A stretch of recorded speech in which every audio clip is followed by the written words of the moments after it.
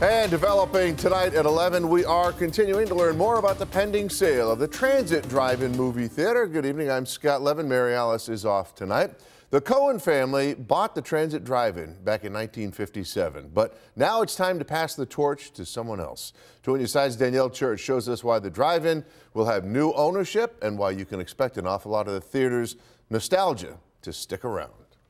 Rick Cohen is the soon-to-be former owner of the Transit Drive-In, a business that has been in his family for 3 generations. Well, Rick tells me it's time to sell the business because he wants to go hiking, he wants to enjoy life after retirement.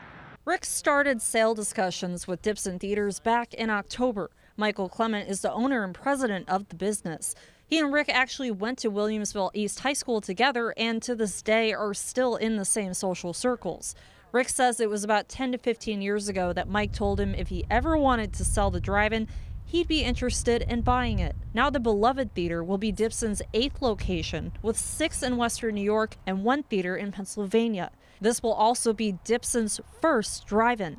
When they buy something, it's what they do with it is their business. However, I chose them because they are in the theater business, and this is a theater, and so I'd expect them to keep it operating as a theater. And that's exactly the plan, according to Mike's son, Jordan Clement, the new general manager of the drive-in. This is not going to change very much. No, if it isn't broke, we're not going to fix it. So we love the Transit Drive-In. We love what Rick Cohen has done with the place. And we are not going to change a single thing. If anything, we will just make improvements as needed. Some of those improvements include fixing up the miniature golf course and playground. There will also be more menu items added at concessions. Dipson began managing the Transit Drive-In when it opened last month. Jordan says not only will they keep doing the concerts, but they're also thinking about adding a flea or farmer's market during the day. We're looking into all that stuff, and hopefully we'll have some more news soon. Rick tells me that he expects the sale to close within the next 1 to 2 weeks.